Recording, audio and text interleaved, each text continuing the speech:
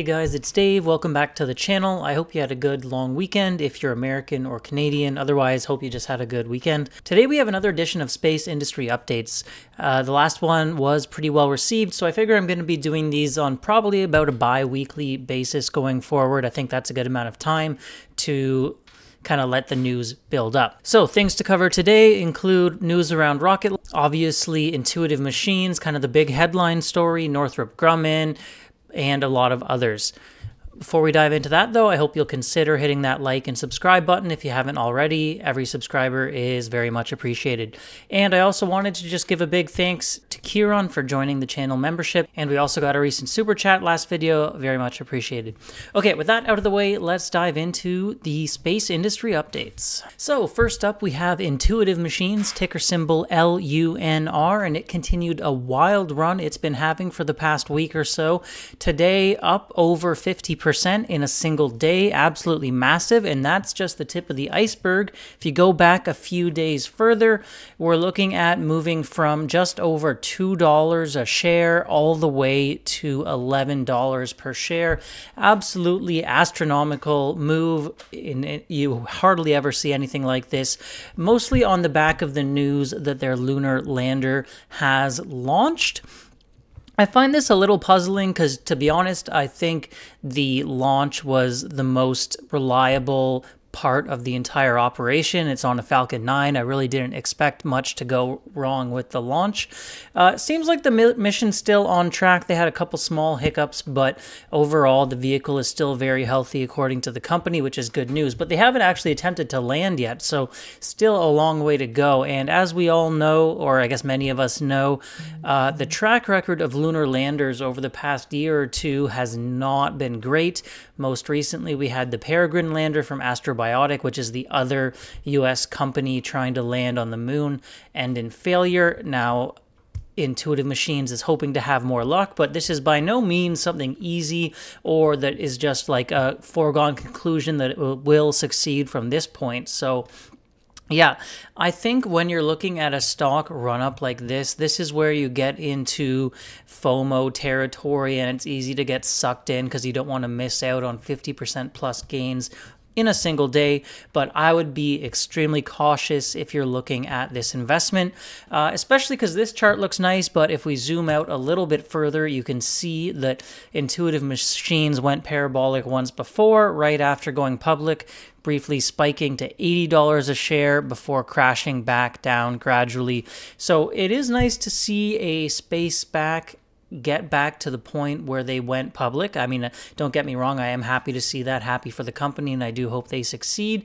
They are an interesting one, focusing on the moon, on NASA's Artemis program, going after a lot of those contracts, but I don't know if the right time to buy it is after a 5x within like a month. To me, that's very rarely the right time to buy a stock. Talking a little bit about the mission, though, because it is a very interesting mission. The Intuitive Machines IM-1 mission is a Nova C class lander. It was encapsulated and scheduled for launch on February 5th. The launch was targeted for a window that opened no earlier than 12:57 a.m. Eastern Standard Time from Launch Complex 39A at NASA's Space Kennedy Center. So this mission did successfully launch on SpaceX's Falcon 9 rocket on February 15th. It reached its intended orbit 48 minutes later and established the first communication with the lander at 1:59 a.m. The first commercial U.S. lander attempt, as I said previously, was from Astrobiotix that ended in failure after a problem with its propulsion tanks rupturing and losing fuel. So they ultimately did bring it back to Earth and have it destroyed in Earth's atmosphere. I wouldn't call that mission a complete failure, though. They did learn quite a lot. They were very open with their communications. We got some cool pictures and stuff, but they didn't complete their mission of landing on the moon. So NASA is paying about $118 million for the delivery of 6 scientific payloads to the lunar surface to Intuitive Machines, and in addition, they are also carrying 6 small private payloads for companies and various organizations. After the failure last month, CEO Kearns did say that it wouldn't be a disaster if Intuitive Machines also failed. He said that we've always viewed these initial deliveries as a learning experience. In the last 4 years, we've had a small Israeli, Russian, and Indian landers all crashing into the moon. A commercially developed Japanese lander also did not land successfully. And most recently, in August, we did have India finally succeed in landing on the moon in a soft touchdown. So congratulations to India on that one. And here's hoping that Intuitive Machines will be able to follow in their footsteps. The landing is expected to occur on Thursday at 4:49, February 22nd, at the moon's south pole in a region known as Malpert A. Intuitive did share some amazing pictures from the lander already, and I really just wanted to point them out to you because I think they're absolutely phenomenal. This one actually from SpaceX, the second stage of the Falcon 9, we can see the separation here as the lander reaches target orbit and will head off towards the moon. Next up, we have kind of a close-up from on board the lander with a nice little shot of their logo, Columbia, NASA, the US flag, and really just the Earth in the background. Absolutely amazing shot. Another lens style photo here from the lander as it leaves behind that Falcon 9 second stage booster with the Earth in the background. And another one with the Earth in the background, the lens style photo. Absolutely amazing shots. Really love to see them. And I really love how these commercial companies are being so open and so quick to release images and share the results of their endeavors. Now, on to Rocket Lab, obviously a big position in my own portfolio. They have rebounded nicely, I would say, from the lows after they announced the recent capital raise. So nice for all those Rocket Lab shareholders. Personally, I'm now in the green, and they've held up pretty well even today on a down day, all things considering. We did have a launch recently of Rocket Lab's Electron. They had a 100% mission success on Rocket Lab's 44th Electron launch. It was called On Closer Inspection for Astroscale. It was a challenging launch because the spacecraft needed to rendezvous with a derelict upper stage rocket that's already in orbit to perform inspections and prepare for eventually being able to deorbit spacecraft debris. So instantaneous launch window, they had to deliver it exactly where it needed to go in order to be able to move in to this derelict stage and do the inspections. Pretty challenging launch, and it sounds like it went off without a hitch, so congratulations to the Rocket Lab team on that. Obviously, orbital debris removal is very important for the future and sustainability of outer space and low Earth orbit. Continuing on, Rocket Lab just announced today that they are already planning their next launch for Electron. It will be for Synespective. It's going to be the 45th launch of that vehicle to deploy an Earth imaging satellite. This mission will be called the Owl Night Long, continuing the owl theme from their last launch, and the 14-day launch window opens on March 10th. Once again, lifting off from New Zealand. It's really nice to see that the cadence on Electron seems to be picking up after a slow start to the year. They seem like they're getting on a roll now. Now, if we look at the manifest for 2024, we can see that 5 missions were on the manifest for Q1. I don't think we're going to hit that. We're looking at maybe March 10th for the 3rd launch, and then, you know, there's 2 more. Maybe they could squeeze in 1 more, maybe not. Hopefully they can pick up some of the slack, maybe in Q3 that only has 3 missions currently scheduled. But personally, I'm pretty happy with how quickly they announced this next launch after the previous one was a success. And that is actually not all for Rocket Lab, because while they're doing all these launches and getting prepared for that, they're also bringing back a spacecraft that's already in orbit.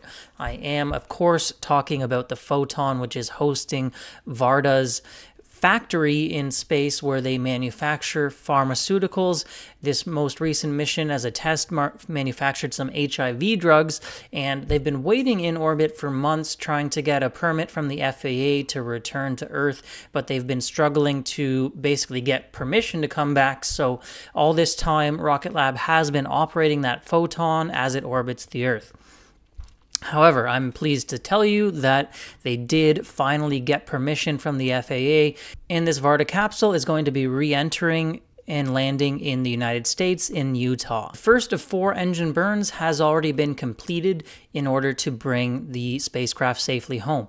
Obviously good news for Varda, but this is also the first time that Rocket Lab will be bringing a capsule back to Earth, so they should learn a lot from that as well, potentially some learnings that they could take towards their own capsule, maybe a human-rated capsule on Neutron in the future. Now, Utah won't host all Varda touchdowns. They've also recently announced a deal with Australia so that they can bring back some of their space factories to land in that country. So great to see this new capability Rocket Lab is demonstrating, and it'll be exciting to watch that re-entry happen. Okay, next up, we've got some exciting new pictures from Blue Origin. New Glenn is erect, or has been erected. Now, we do have a few shots here from various people, NSF spaceflight. This one I thought was really cool at night, showing the booster standing upright. Now, this is a booster simulator, so it's a physical stand-in for flight-ready rocket, and it was recently hoisted vertical at Blue Origin's Launch Complex 36 at Cape Canaveral Space Force Base in Florida. When fully stacked, the 2-stage New Glenn rocket will stand over 320 feet tall and will be capable of launching 45 metric tons to low Earth orbit.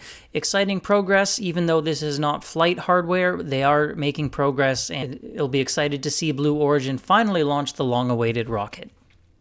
This was a bit of a blow for Northrop Grumman that I really wasn't expecting. There was an announcement this week that the U.S. Space Force has canceled a multi-billion-dollar program that was awarded previously to Northrop Grumman. The highly classified program, which was awarded in January of 2020, was called off due to increased costs and schedule delays. People familiar with the decision told Bloomberg that there have been recurring difficulties in developing the satellite payloads, hence the program's termination.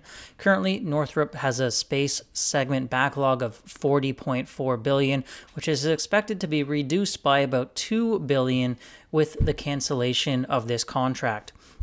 So obviously rough news for Northrop Grumman, but thinking about this in the bigger picture, I think it really just goes to show that, you know, old school big space is not like the safe bet that it used to be. You've got smaller new companies executing well on contracts they receive, and then you think about something like this, or about how Boeing has really struggled with the Commercial Crew program, and I think it's not so simple anymore that the old school big space companies are safe and the new school, you know, more agile up-and-comers are more risky. I would say, you know, that's no longer the case. And it also seems like the government is no longer willing to tolerate those cost overruns and delays like they used to, now that we have more of a commercial environment with a lot more competition and choices available, which I think is a good thing for anyone who pays taxes and wants to see their tax dollars put to work. So who knows what will come of this, if the contract will be kind of reissued. Of course, I don't want to jump the gun and say that, you know, Northrop is incompetent or anything like that. Maybe this was an extremely challenging project. Maybe they had some extremely challenging requirements, but it just goes to show how the space industry is really evolving over the past few years. We also did get some interesting updates from Firefly Space. So if you remember a while back, their last launch did not reach its intended orbit, making their Alpha vehicle 1 for 4 in terms of successes. And we've been waiting a while to hear the reason behind the failure, and now we know. So Firefly completed the flight data review for that flight and submitted the mishap investigation report to the FAA. The investigation determined the mishap was due to an error in the guidance, navigation, and control software algorithm that prevented the system from sending necessary pulse commands to the reaction control thrusters ahead of the stage 2 engine relight. So I do think this is probably best case scenario for Firefly. Obviously, a software issue should be easier to fix than a hardware issue, and I do hope that they'll be able to get back on the pad soon and continue launching their Alpha rocket. So yeah, I would say that that is good news for any Firefly fans out there. I think they do still have a bit to prove with their Alpha rocket and that 1-for-4 record so far, but hopefully after this they can really get going on that rocket. Another note here, I don't claim to be an expert on either of these companies, but it was notable that Ball Aerospace has become the new space and mission systems business of BAE Systems. So BAE acquiring Ball Aerospace. These are quite large companies in the space industry, and I did think it was worth a mention, adding a grand total of 5,200 U.S. employees, so a very large space company. Just some quick notes from SpaceX. So they were going to try to launch 3 rockets within an 8-hour window, which is, you know, continued amazing performance and cadence from that Falcon 9 rocket as they go for a record-breaking year. Obviously, the 4th rocket being erected there is the Starship, as we all eagerly await the next launch on that vehicle. And speaking of Starship launch, Elon did say that it is looking like it will launch in about 3 weeks. I don't know why he's telling this to Ye, or anyway, weird things happen on Twitter. But I think Elon time, 3 weeks, could be more like 5 weeks. You never know. Still waiting to see a firm date on that and approval being given. But excited to see that it is coming up. I'm really looking forward to that 3rd test launch of Starship. And, of course, Tory Bruno did speak at a recent conference talking about the Vulcan launch, which was flawless, according to him. And, yeah, no, basically it was flawless. I'm not going to argue with that. According to an article from Jeff Faust at spacenews.com, industry sources say a deal to sell ULA could come as soon as this month, which is pretty interesting news. The 2 leading prospective buyers are Blue Origin and private equity fund Cerberus Capital Management.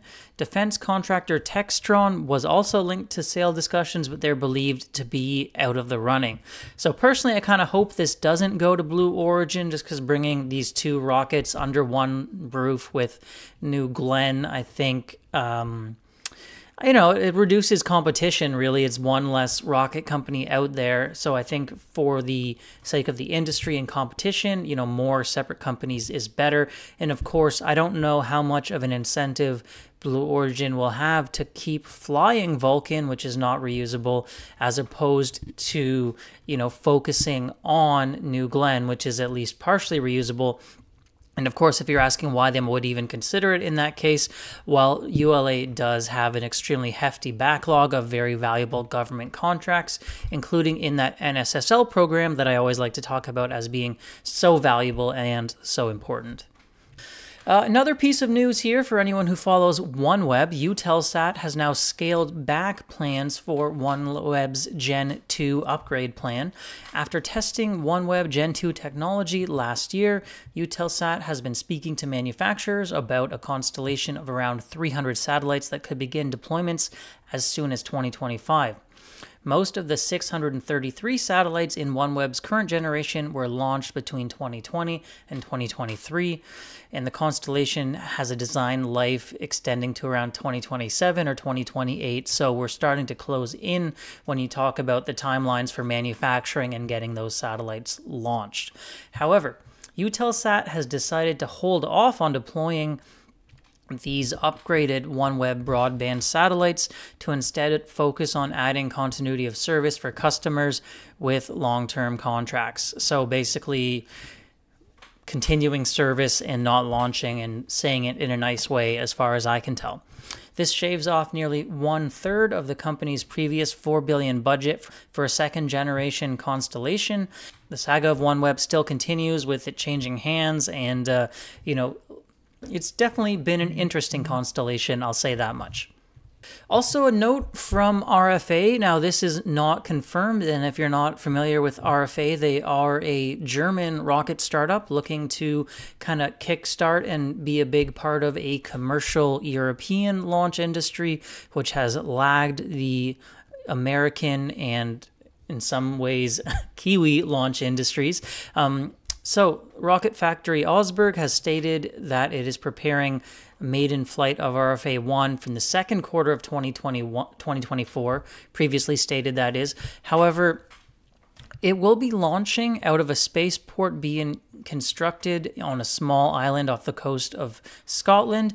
And as a part of this construction, there are consultations with local community groups and local community council. So the minutes from a local community council meeting were recently released, including a statement explaining that the facility would formally open between April and May, and that the RFA orbital launch is targeted for the last quarter of this year, which is obviously different than the company has said, where they're talking about Q2. So if this is true, it is a bit of a delay for RFA as they look to get their commercial European rocket off the ground. Personally, it's another launch I will be looking forward to with great interest. Finally, one other piece of news. I wasn't sure if I should even address it, but there was a bit of a panic this past week around some intel that was leaked saying that Putin and Russia are thinking about deploying a nuclear anti-satellite technology, which would be